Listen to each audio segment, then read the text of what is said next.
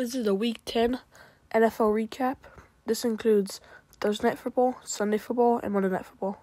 The teams on bye are Browns, Packers, Raiders, and Seahawks. On Thursday, we had the Bengals versus the Ravens. This ended up being a pretty close game. It was only 1 point difference. They had some good touchdowns. On Sunday, it was the Giants versus the Panthers. This one, the Panthers won. It was 17-20 final. It was a pretty close game. I feel like the Giants could have pulled through and run.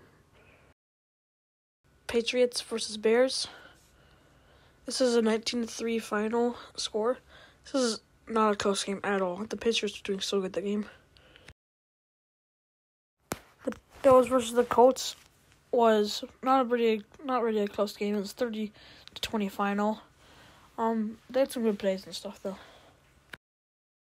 Next was the Vikings versus the Jaguars. The Vikings are doing pretty good this season, so they ended up winning.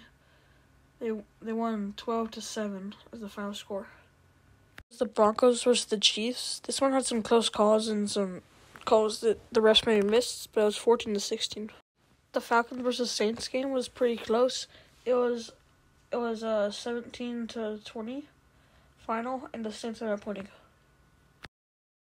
The 49ers and the Buccaneers game was pretty close, with the final score being 23-20. The next game was the Steelers versus Commanders.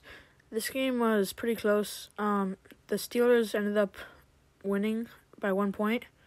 So, yeah. Next one was the Titans versus Chargers. This game could have been better, but it was 17-27.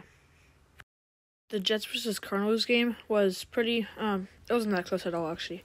It was 31-6, with Cardinals absolutely destroying the Jets. Eagles versus Cowboys. The Cowboys got a lock in. They got destroyed by the Eagles, 34-6. The Lions versus Texans game, it was actually pretty close. It was 26-23 final, so it was only a 3 point difference. For Monday Night Football, we had the Dolphins versus the Rams. This game ended up not being as close, but it was 23-15, which is still pretty close.